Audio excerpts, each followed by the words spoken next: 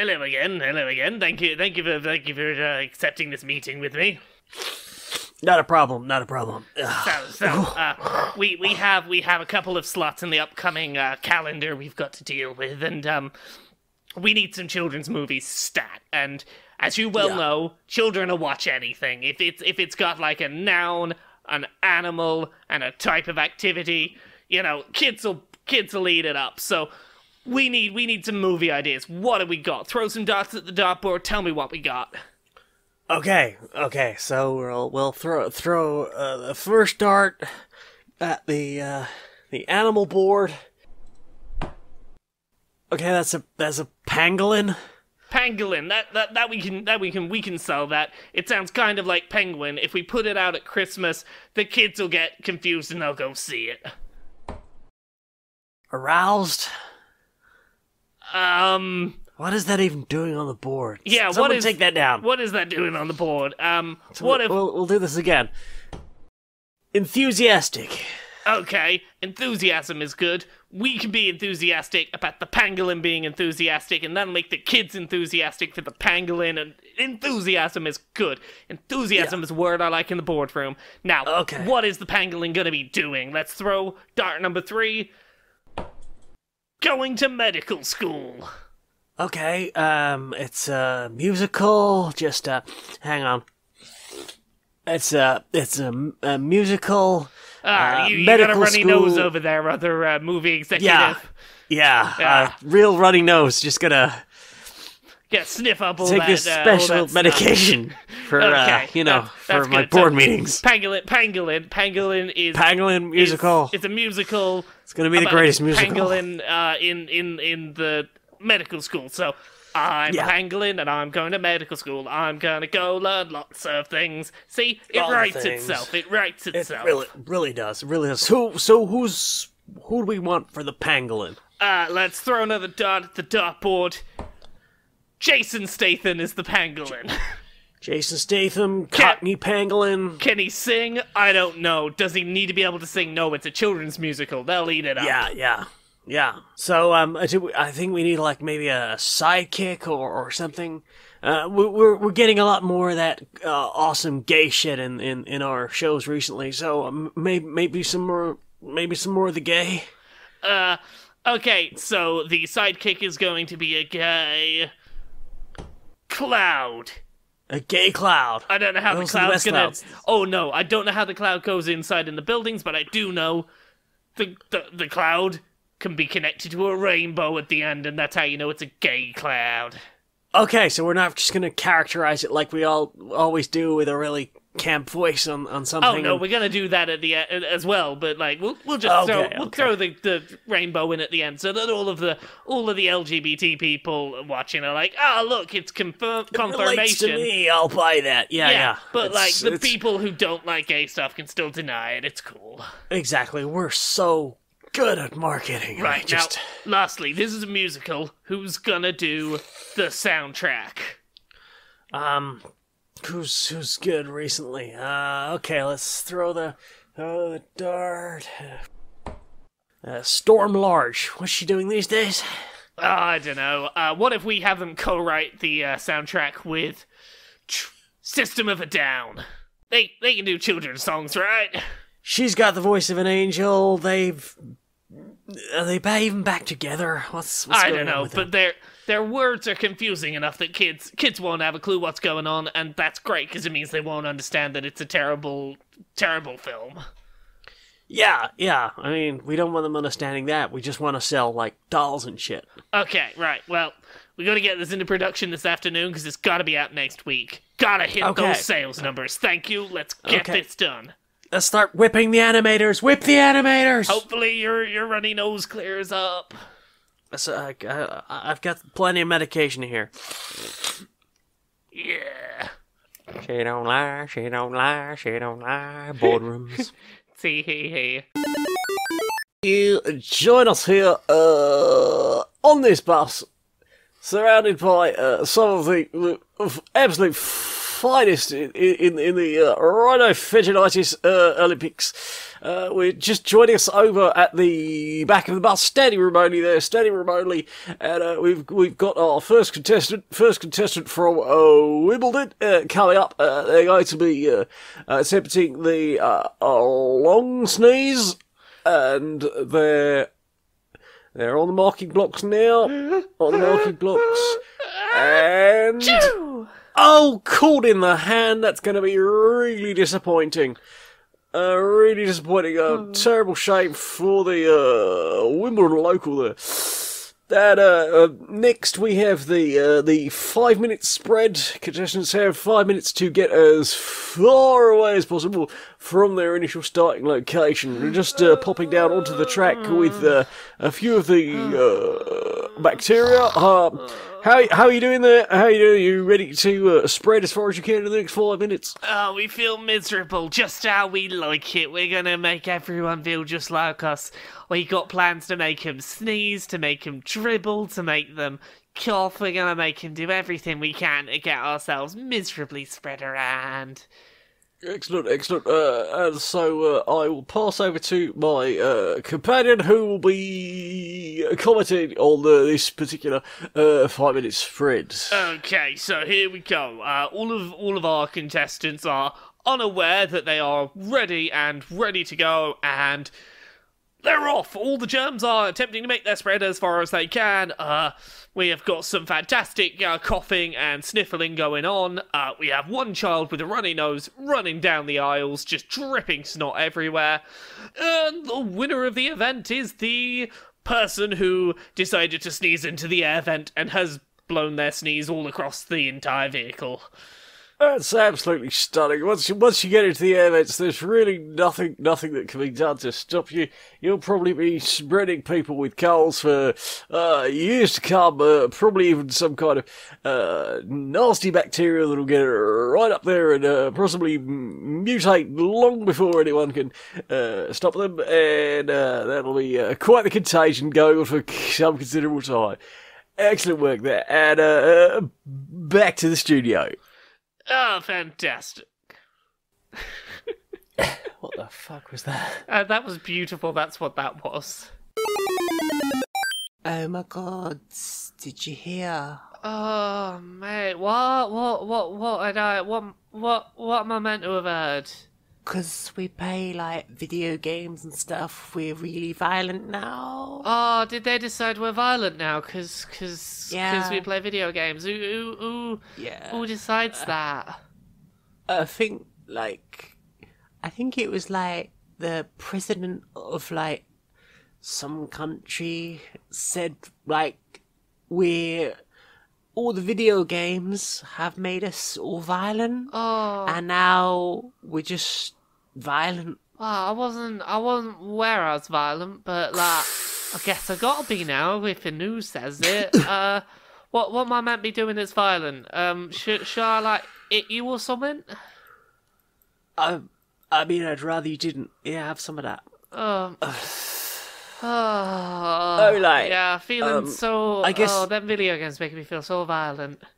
Yeah, like, just, I don't know. Just, I guess we play the games and we see like all the horrifying things that happen, and I guess that makes us wanna hurt stuff. I gotta be honest. I've never wanted to hurt nothing, mate, unless it's hurting my own feelings by not being your friend. Wait, are we not friends anymore? No, I'm saying if I wasn't your friend, that'd hurt my feelings. That's what I'm saying. Oh, okay. I mean, like, I guess I hurt that pizza earlier. Oh, you proper hurt that pizza. Maybe they got a point. You did destroy that pizza. Maybe that is violence. Maybe that's what they do. I saw the Teenage Mutant Ninja Turtles eat a pizza in that Teenage Mutant Ninja Turtles fighting game. They hit stuff, but they also ate a pizza, and we ate a pizza. So we're copying what we've seen in video games, And that means now we're violent. Oh, we're gonna be violent now. Oh no. Yeah. I bet you know what a solution is. You know what a solution is if we don't want to be violent because of video games. We just don't stop playing the video games, because if we keep playing them, then we don't have time to be violent. That's the trick, innit? If we just keep playing, we ain't being violent for no one, is we? Yeah.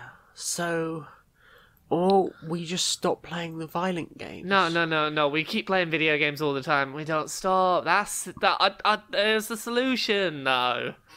Okay. Yeah, I'll order another pizza, because if I order pizza, we don't have to go out for food and we can keep playing the games and we won't be violent.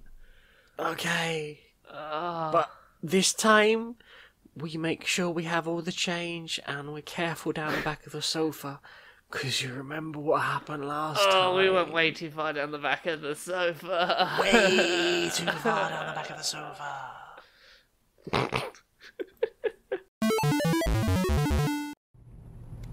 Alright, fellas, so yes, where are we going? We're just going up the M25 and then taking the third exit, I think. Up the M25, third exit. Okay, no problem. Yeah, I'm just following the cards. Look what's in the cards. Yes, third exit.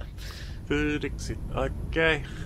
Okay, yeah, and then where to from here? Then we take. Let me look up my sleeve of scarves. You take 2 rights and then a left. Okay, it's 2 rights. Okay, so that's the third exit on this roundabout. Let me quickly consult the hat I have that definitely doesn't have a rabbit in the top of it. Okay, good. No, the other way. You gotta take the fourth one. Take the fourth one. Fourth exit. Okay. Oh no, the second one. Okay, I'm gonna need to go down here and turn back around. No, take a right. Right, okay, right, yes.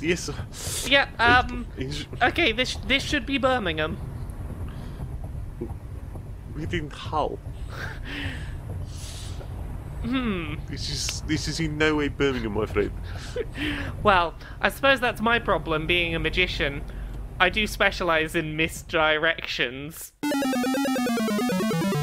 Ladies and gentlemen, boys and girls, non-binary people of all descriptions, let's get ready to dance down here tonight at the 2018 Dance Festival. We're showing off all the latest moves, and hopefully you'll be trying all this out on the dance floor in a few weeks. For anyone that missed that, this is the 2018 Dance Championships, and we're going to be talking about all the new dance moves that everyone's going to be doing on the dance floor later this year. So, first up, contestant number 1, what kind of dance move are they doing today? Well, very simple, very simple moves. Oh yes, just a basic running man there. Oh, and they've literally torn off their own leg and started spinning around, hopping, reattached the leg somehow. Amazing. Well, this is a real commitment to that old kind of dance move that we were seeing in the 90s, where people were sort of shaking their leg back and forth and hopping a little bit, but now they just properly commit to the act by ripping the leg off. Now, contestant number 2 appears to be doing some kind of spin upon their head. They're spinning very, very fast, very fast. Oh, goodness, they've just turned themselves inside out. I can see all of their... Absolutely stunning. I can see all of their internal organs. I'm sure this will be all the rage on the dance floor come next month. Oh, I'm going to be trying it once I get home, certainly. Oh, goodness. What about contestant number 3? What's contestant number 3 doing? Contestant number 3 is doing a little bit of a jump and down into a splits and disappearing through the floor. On the back, 4-dimensional dancing. It's absolutely wonderful. Oh, and now they're dancing with themselves, possibly from some kind of other dimension. That's really committing to the bit there. Oh, indeed. You've got to improve a dancer that can find their own dance partner at a moment's notice, and I think 4-dimensional dancing is going to be all the rage now. I believe we've got one more contestant still to come out. Final contestant is going to have to really wow the judges if they want this to be the dance that takes off on all the dance floors this year. And so they've started with a fairly standard ballroom dance, and oh my goodness, is that a summoning circle to hell? Oh, goodness. My goodness, they have danced their way through a summoning circle and summoned an ancient hell demon to dance alongside them. I must lead. No, oh God, you're stepping on my toes. Stop I'm it. sorry, I'm still perfecting this particular dance move. Are you a necromancer or a dancer? What's wrong with you? Well, it seems like that dance move is a little too early for the outer stages, and those dancers are still trying to perfect it. But I'm sure in 2019's competition, we will see dancing in a circle in order to summon a dark demon to dance alongside you will be all the rage. Absolutely. I hope to see much more of this. Anyway, this is me, Algebra Jonathan Poshman, and you. And for me, Dancing McDancington. Good night. Good night, Phil.